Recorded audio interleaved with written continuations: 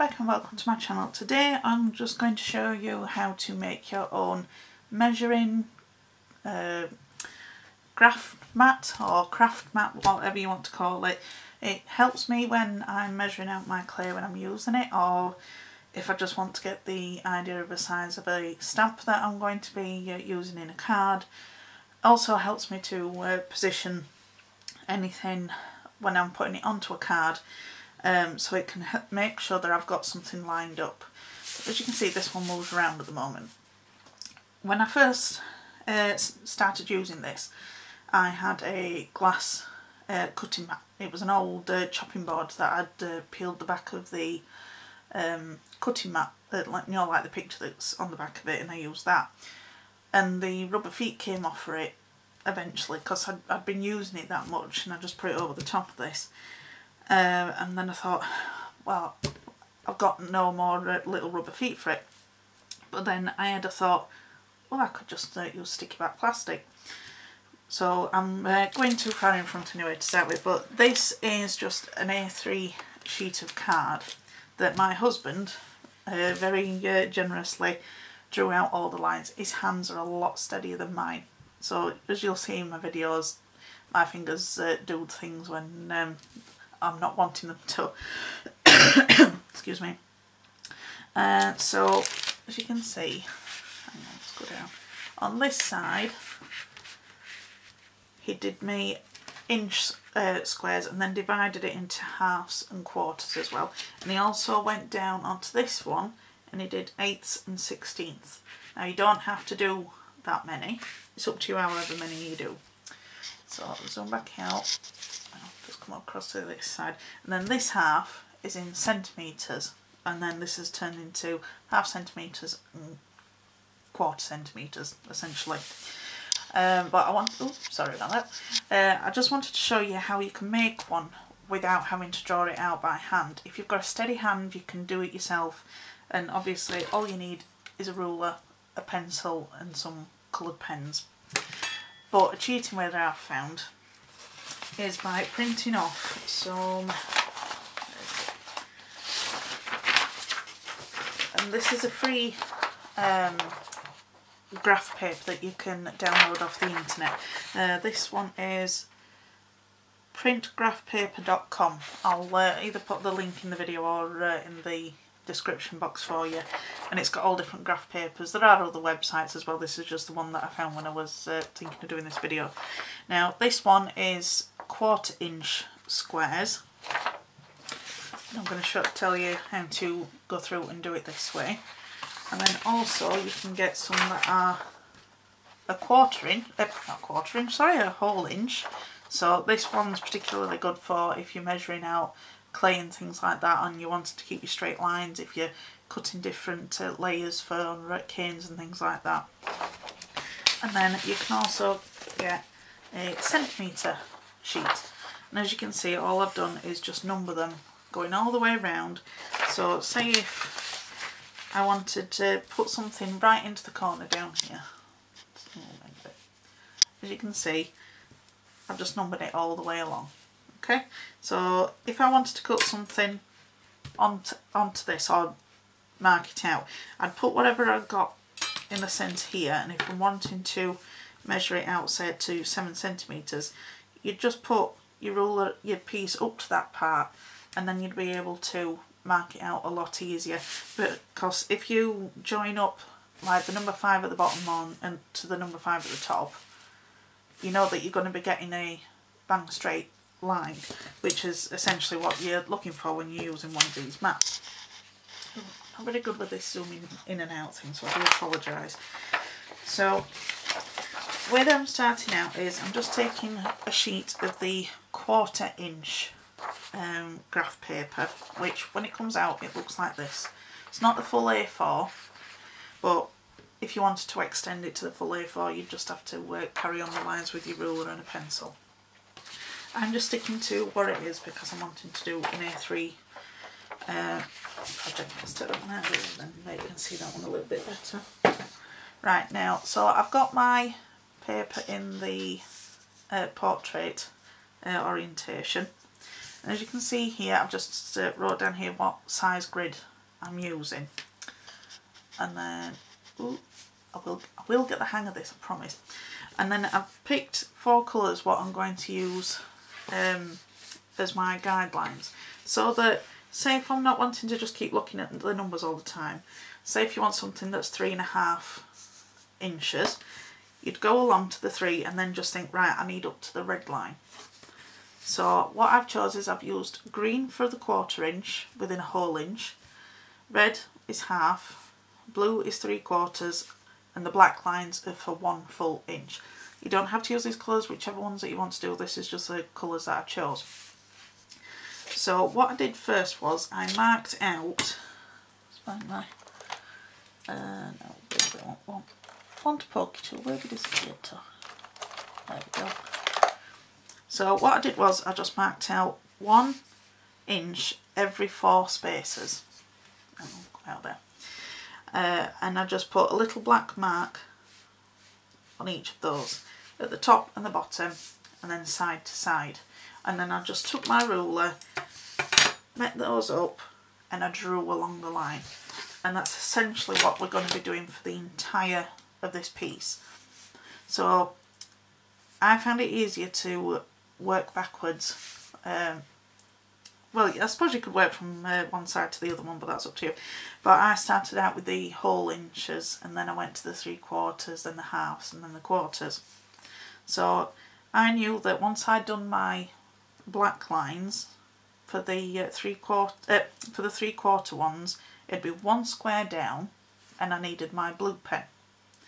And then same again for the red. I just moved over to the 2nd square, and then I drew a red line, and then for the 1/4 inch I've used the green. So we've got, I've just realised I did a mistake on when I wrote it down earlier, and I didn't get rid of it. See, the wonder of Tipp-Ex. There we go. And I'm keeping this on here just to remind me, because I know what my brain's like and I'll go and forget. So you just want to make yourself one of these. Back out now. And then carrying on with the inches, if you just get one of the 1 inch square papers, and we're going to put those side to side on a A3 piece of cardstock. Now the other thing that I'm going to mention is I'm using sticky back plastic. If you've got a laminator and you're using these A4 ones, you can simply laminate them, and then that is good to go. You don't need to use the sticky back plastic. This is just, it's because of what I've got and I want to use it up. So what I'm going to do is, I'm going to have to stand up to do this one, I'm afraid. So if I knock the camera again, don't laugh at me too much. So I've got just an A3 sheet of cardstock here, and all I'm going to do is I'm going to stick these two side by side. So I've got my glue, and I'm just using the cloud glue because that'll just not warp the sheets, and it will make it even stronger, which is always a good thing because we're making a craft mat. So just give it a good covering. You don't need to absolutely drown it, it's just to make sure that it stays where we want it to go. And then, see, I told you I've knocked the camera. And I'm just lining it up to the corners and the edges of the card. And then sticking it down like that. And then exactly the same with just the simply plain 1 inch paper.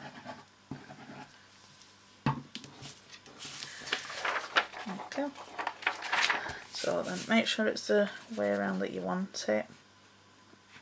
Then line it up to next to that one.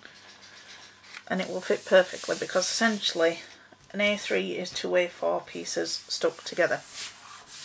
So that's on one side.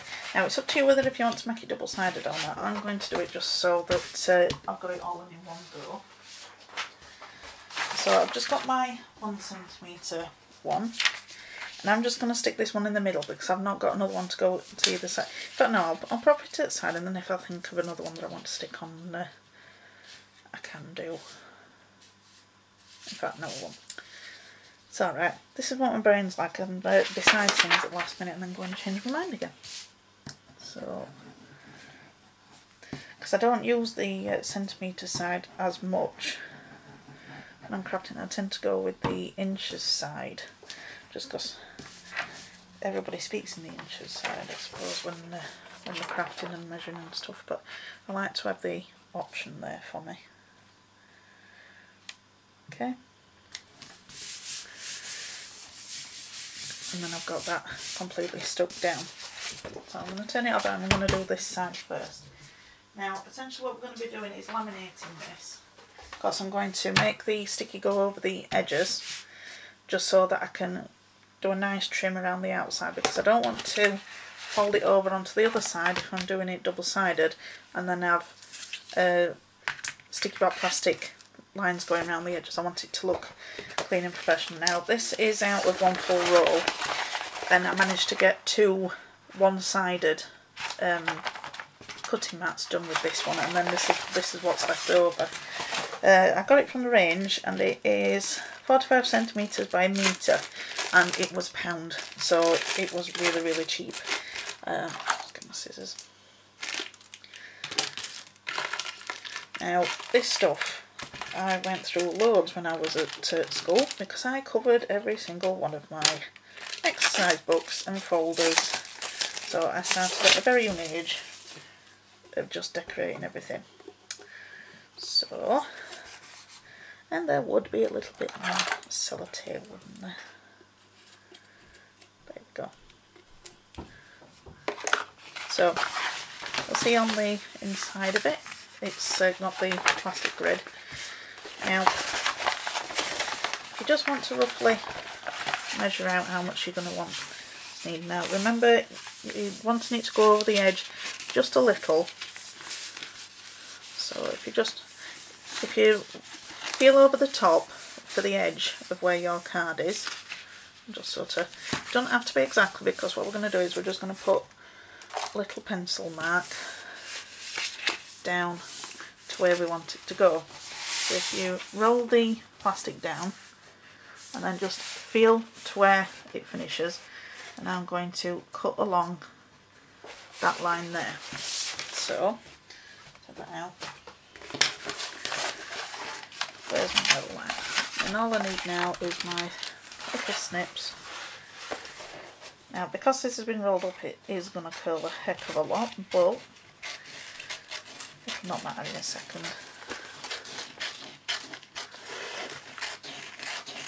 Again, this bit doesn't need to be absolutely neat, because it's going to be getting trimmed off later on anyway. Okay, now whenever I've been doing this, I've learnt that if you start with one side and work your way across, I generally go from the smallest side to the next smallest side. So I'm sure there's plenty of you that have used this in the past, and you're probably thinking, well, why are you telling me how to put this in? I'm putting it in because there might be some people there that's never heard of it. Now I'm rolling it in the opposite direction just to try and get a bit of that curl out, because it's been curled up in the warehouse for however long. So the sticky back, excuse me, there's a dog going off in the background, is really thin. As you can see there, it just peels back. So I'm just going to peel the full shorter side, and I'm going to, sorry, I'm having to come off the camera so I don't plonk it all the time. And then once you've got both ends of it, just stick it just over the edge at either side, and it will stick it down there like that. And then your paper will be underneath. So as you peel it away underneath, just keep rubbing. See, I've gone a little bit crooked on there. You might get little air bubbles. Don't worry about it. Just lift it up and go backwards. Just take your time doing this, pressing out all of the air bubbles.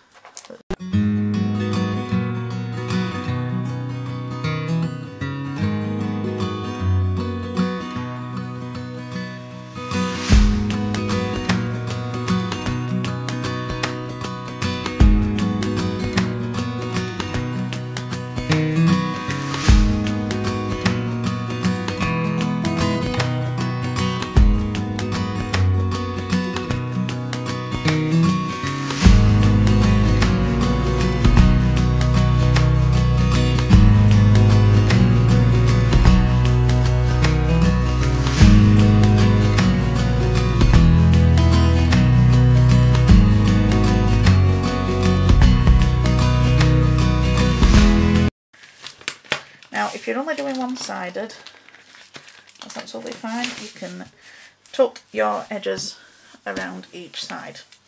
I'm not, because I've put it on the other side. So what I'm going to do now,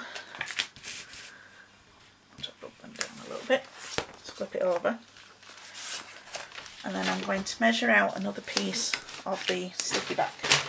So I'll do that now, and then I'll come back, because you don't need to see me cutting it out again, and I'll come back once I'm ready for sticking it on. Right, so I'm back. Now I've got my sticky back plastic cut out, and I'm just getting it peeled back on the short side again. And we're getting it stuck to itself. And I realised why it's not that. This is why it's important to roll it backwards. That's what I want to do it before I started filming again, because it's easier to get your sticky back off the packaging. So I'm just going to line it up with the piece that I put on the other side, and try not to get it stuck to any other pieces I don't want it to just yet. So we're just basically doing the exact same thing, and then the edge pieces we're going to trim off.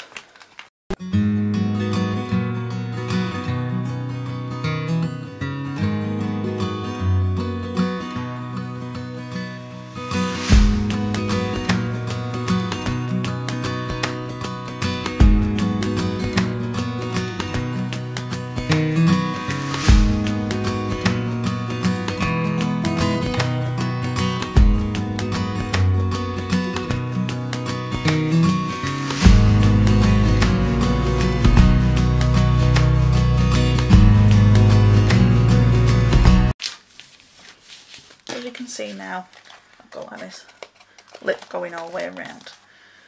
So I'm just going to take my scissors, just trim. Now if you've got a big enough guillotine paper cutter, you could use that. That'll be a lot quicker.